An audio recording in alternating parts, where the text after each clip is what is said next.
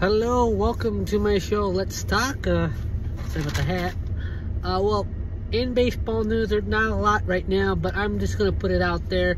The D-backs made a trade because with Evan Longoria, who's 38, who did not got re-signed by the D-backs, who was a free agent, they had to find somebody at third base, so they went to the Mariners, talked to the Mariners, got a trade at Eugene Suke. I can't pronounce his last name very well, so I apologize about that. So they gave away the starting pitcher Carlos Vargas and the shortstop. Going to the Mariners, I think that I would give it a grade C. I'm not 100% on these two talent that the Mariners got, but good trade to me. I think it's worth it. The other baseball news that were I've been hearing about Shohei Ohtani. I personally think he's probably going to stay with the Angels. He's probably going to go to the Dodgers, but in most cases, maybe the Cubs are showing a lot of interest in picking up Shohei Ohtani.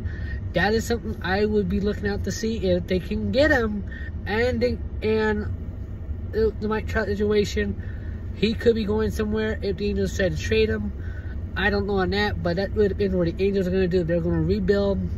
I would just put Mike Trout with wherever Shohei Ohtani goes.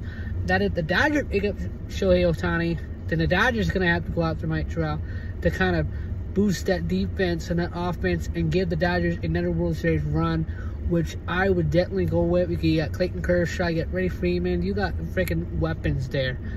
So that right there is what we're looking at. The Cardinals have done a great job by picking up Kyle Gibson.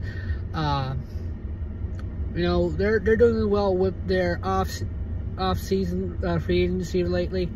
I don't see a lot of big names being picked up by the Cardinals just yet. So I feel like, okay, the Cardinals are going to look at their pitching, going to try to do better. And the way I look at it, I would just remember any team is performance. I look at the performance first to see where we're weak at, and then look at the money so we can spend. Those are the two big main reasons I look at as a general manager if I was managing any team. That, because if the performance is like, let's just say our starting pitching is really bad. Alright, so I'm going to look at some pitchers that I know that can give us good performance.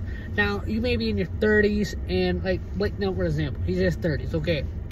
Well, I'm not sure if he's going to bring in another good year, but I do believe he's going to give us a good performance for at least a couple of years. So let's offer him a free 5-year deal there. That gives us time for him to grow with some of the young pitchers, let them develop and learn from him, and really concentrate that development on that pitching side from our young ones. Then with the infield and outfield, you want to bring in a veteran, let that veteran teach the young ones to get better and better, and that will make a big progress in baseball. But other than that, that's what I got for tonight. But happy Thanksgiving, everyone. For tomorrow is happy Thanksgiving, so hopefully everyone enjoyed their Thanksgiving weekend, and you'll see you soon.